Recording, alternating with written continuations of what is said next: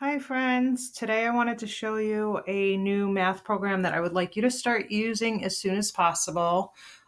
This is called Symphony Math. It is very similar to Lexia, where you're going to log in, you're going to have an assessment that you're going to have to complete, and then after that it's going to place you on a level. And this program is great because you're going to be able to gain certain skills that you might be having difficulty with. It's also going to give me a better understanding of how I can help you.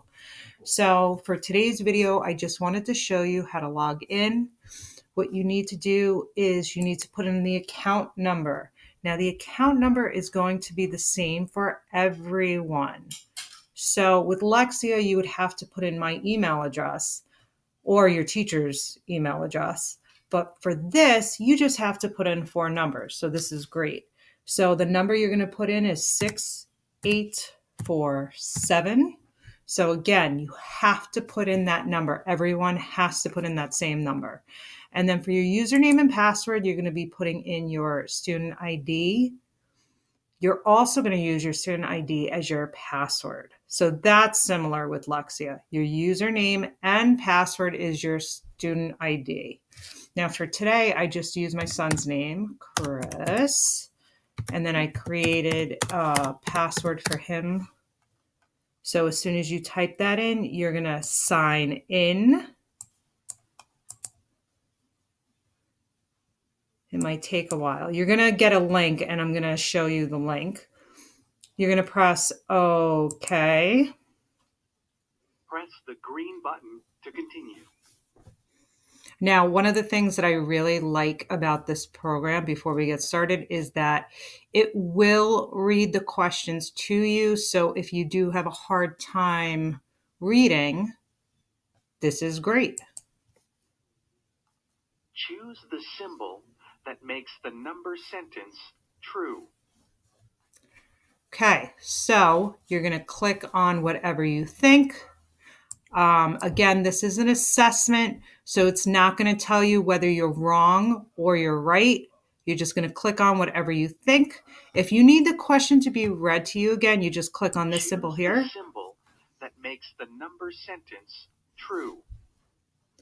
All right, so what's great there is, again, you want to hear it. You want to hear the question again and again. All you have to do is just click on it. That makes the number sentence true. When you are done answering the question, you're going to press next. This graph shows the different kinds of pets in Natasha's class. How many more dogs are there than fish? Then again, you're going to pick your answer, and then you're going to click next. You're going to keep going until the assessment is done. Everybody gets a different assessment. So you might get a question like this. You might get the same question or something different. So again, this just depends on if you're answering these questions correct or wrong. It's adaptive, which means that if it gives you a question where you have a hard time answering it, if you get the question wrong, it'll bring you to something a little bit more different.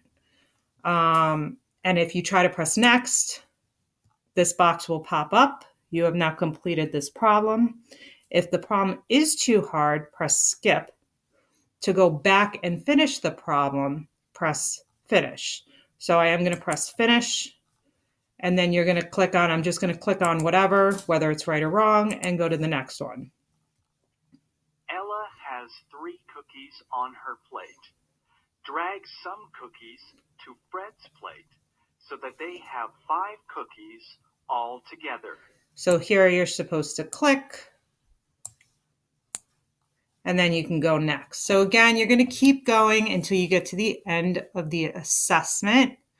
And then I will be notified once your assessment is completed.